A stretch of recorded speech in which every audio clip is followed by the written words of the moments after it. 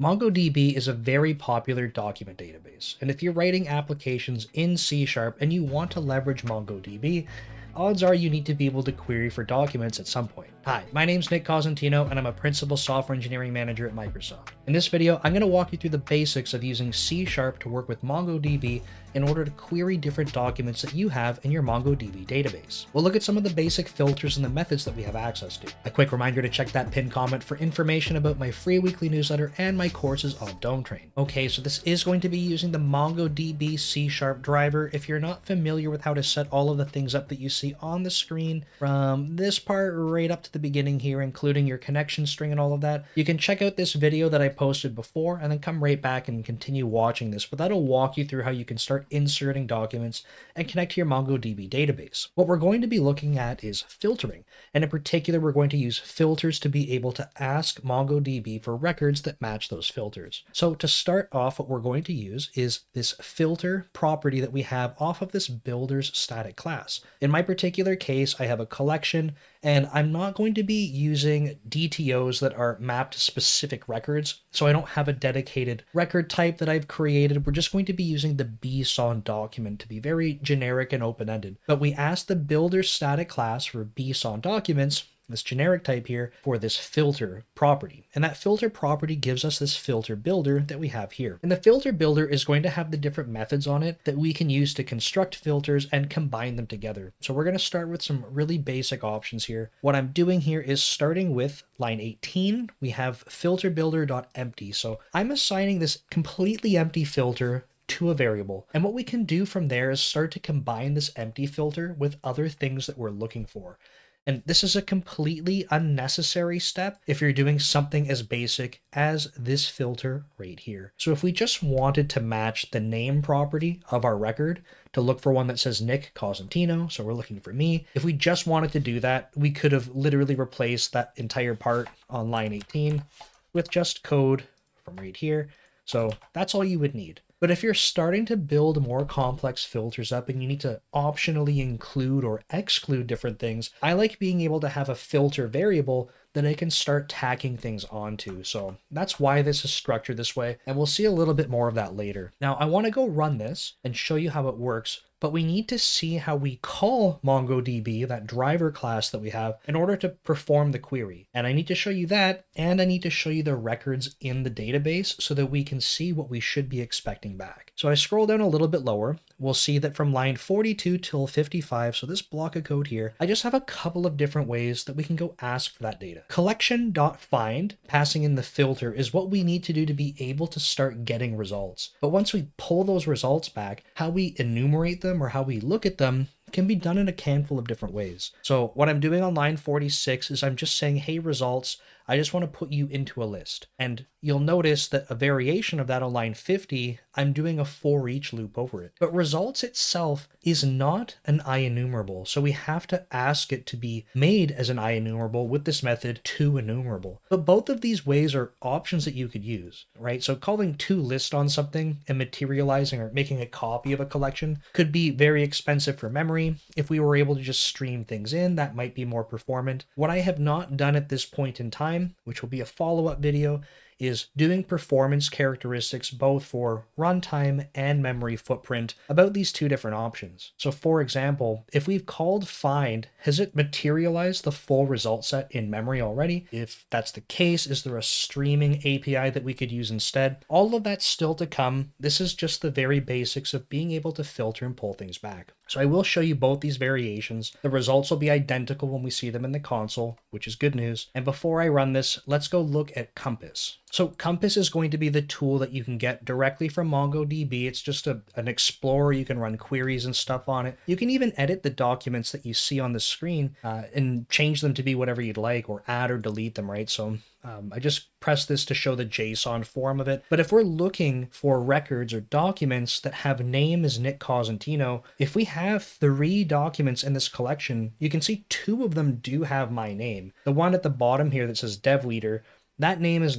obviously not going to match Nick Cosentino. So if we go back to the code, we should expect that if we're asking for Nick Cosentino, we get 2 results in both of these cases, right? It's the same query. We're just doing a for each loop in one case and 2 list on the other. So let's go run this and see what happens. Okay, so it's a little bit messy because we printed out the records in the second case, but you can see it starts with finding records, converting those results to a list, and then it says we got 2 results in that list. I didn't do a for each loop on that list. We're just getting the count printed out. But in the second example for enumerating the results, you can see that it got 2 records coming back, right? And both of them have name as Nick Cosentino and name as Nick Cosentino in the second one. So it did pull back 2 of them, and they both have unique IDs. This one ends in D9 and this one ends in DA. So 2 records came back out of the 3. So that should prove that we filtered on the 2 that match. Now, briefly, I wanted to show you this other syntax that we can use right here on line 23. I personally think that this is a lot more readable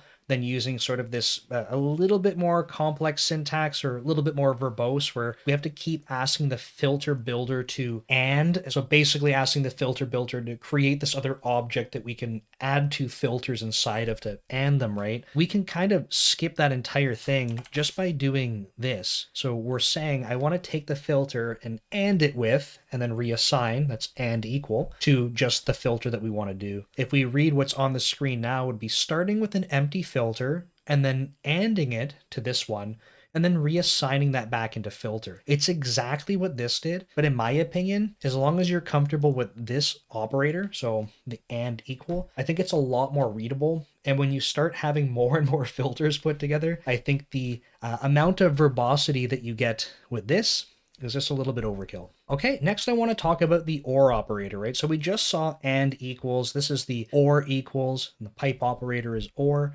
And what I'm going to do is have another filter on name, and I'm going to look for text that shouldn't match anything. And I want to show you something kind of peculiar about doing this. You'll notice that I'm just reusing the variable filter and reassigning it to empty, just so I can keep this example going. But line 27 means we're starting with an empty filter. Then from there, I'm going to OR it with the name filter that won't match anything.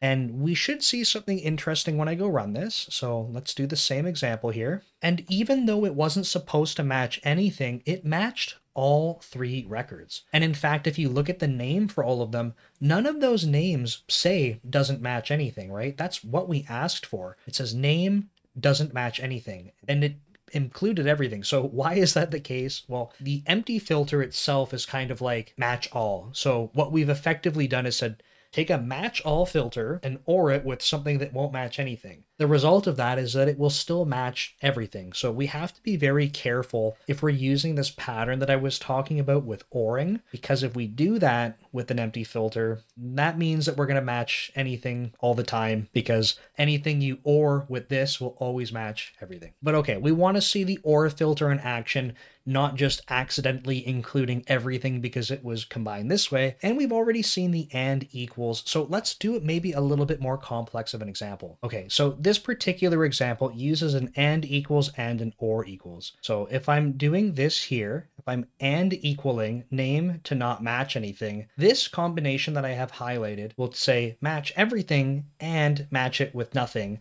And because it's an and, it means that nothing will end up matching now. If we have a filter that matches nothing, and then we OR it with this one, this says that we should match nothing or match subscribers equal to 1,000, which effectively means that we'll only be matching things where subscribers equals 1,000. So let's do this in a couple of steps. I want to prove to you first that by running this, we shouldn't get any results because there's nothing with the name no match here. That should be pretty obvious. And before moving on, I just wanted to take a quick note to show you my Dome Train courses that I have available now. I do have 2 that are focused on C#, which you can see right here and right here. So we have a Getting Started and a Deep Dive course. The Getting Started one is perfect for people that haven't even programmed before. I'll teach you all the basics you need to get up and running and working with C#.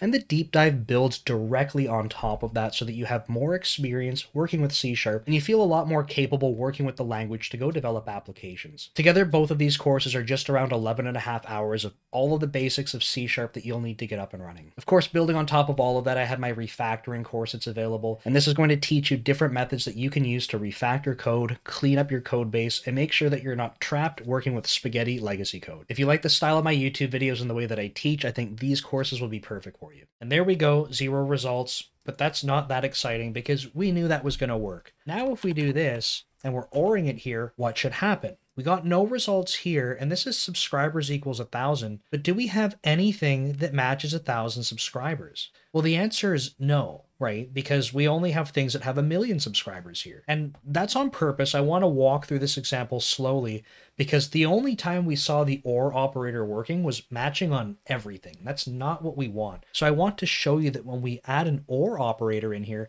it will in fact do what we want and still not match anything because it's not finding anything with 1,000 subscribers. Okay, now if we go to OR in 1,000,000 subscribers, this should effectively match everything again. But we can get a little bit more creative because what we can do is go back to here and maybe modify one of these to not have a full 1,000,000 subscribers. So I'm going to change this last one that says dev leader because it's different, right? I'm going to make this one be 1, 2, 3, and we'll do that many. So if we're trying to look for 1,000,000 subscribers, this last one should be excluded. So just again, to revisit what we have, we're anding this filter that's matching no match here on the name to empty. Then we're ORing in this one, which now should include all of the subscriber counts of 1,000,000. And there we go. We should be able to get just these 2 records back. This is showing the OR filter properly including these things, right? It's not including everything. And it's not including everything because the subscriber count on the 3rd record was 1, 2, 3. And I wanted to make a quick note about this because the filter syntax that we have here with AND equals and OR equals can get very complicated very fast depending on what you're trying to do. You really need to think about the grouping of the things that you're combining together. So for example, once you start having ORs included in here, you need to be thinking about if you're trying to group them up, like think about where you would put the parentheses if you were writing this out as an if statement. Because if you wanted this or this and something else, but this or this grouped together, you need to go create a filter that's those 2 things ORed and then take that filter and the whole thing with another one. So do try to keep that in mind as you're building these out. If you're trying to just jam it all into one filter, so if you're not breaking it out into separate variables so that you can combine them more easily, I think you're going to be in for a lot of trouble trying to debug, why certain things are matching. It's just this really easy opportunity to mess it up. And finally, I want to show you another variation of this find method where we're not changing what the filter is. So we're going to get the same set of results, but we're going to use a cursor instead. And what we're going to do with that cursor is change the batching size that we're pulling back. And I think going back to what I said earlier, I do need to benchmark these to show you the differences for memory footprint and performance. But based on what I'm seeing here, having the batch size being something we can configure probably means that if you're not batching, there's probably some upper limit to what we're pulling back into memory, or maybe it's unbound, which seems a little bit unsafe. But if you want to be able to control that, I think this is the thing that you're going to want to use. When we use a cursor, so you can see down here, we get this move next syntax. So it kind of feels like using a for each loop. But the difference is that we're going to be getting sets of data in batches, which is what this part controls, this outer loop. And then once we have a particular batch, then we use a for each loop on that. So you can think about it like if we had 1,000,000 records and we were trying to pull them back in batches of 1,000, we would go through move next a whole bunch. And every time we did this for each loop, it would be on sort of like pages or batches of 1,000 records. I suspect that this probably controls the memory footprint, but has some overhead in terms of round trip time, but still to be benchmarked. So I will follow up with that in a video. So what we're going to do is run this. I have a batch size of 2, and I'm going to put a breakpoint in here as well, because I want to see if we have 3 records, if we end up hitting this move next part twice to get 2 pages, right? One will be a page of size 2 or a batch of size 2, and the next will be of size 1. But that means that we should go adjust our filter as well. So I'm just going to take off the filter. So instead of seeing just those 2 results come back, we should see all 3. And that means that we should see this hit twice. Okay, so this is the first breakpoint hit. So we're going into here. This is the first page. Hopefully we see 2 come through. That's the second iteration on that first page. And if we go back up, we should go in one more time, and we do. And this time, this for each loop should only go in once. That's for our 3rd item and final item. So we go in, okay, write the third result out, and this should not go in now because we've seen all three. Great. And when I go back up to the top, move next should be false. So we should hopefully leave the loop right now. And we do. So the find options with the batch size allows you to control that. And then with the cursor, we can step through page by page with a little bit more control. And those are some of the options that we have to play with when querying documents from MongoDB. We got to see a handful of different ways where we could take things to a list, to enumerable, or using a cursor. And we also got to see how we could combine filters using and equals and or equals, or that more verbose syntax where we ask the filter builder to and two other filters together. And just a quick reminder that you're going to want to pay a lot of attention when you're building up complex filters with ands and ors, because once you start incorporating ors into there, you really want to think about where your parentheses in theory would go, right? So try to draw it out on paper, try to draw it out as an if statement first so you can see where you'd put the parentheses, and think carefully about how you'd combine those things. If you've enjoyed this and you want to learn more about using MongoDB in C# when the next video is ready, you can check it out here. Thanks, and I'll see you next time.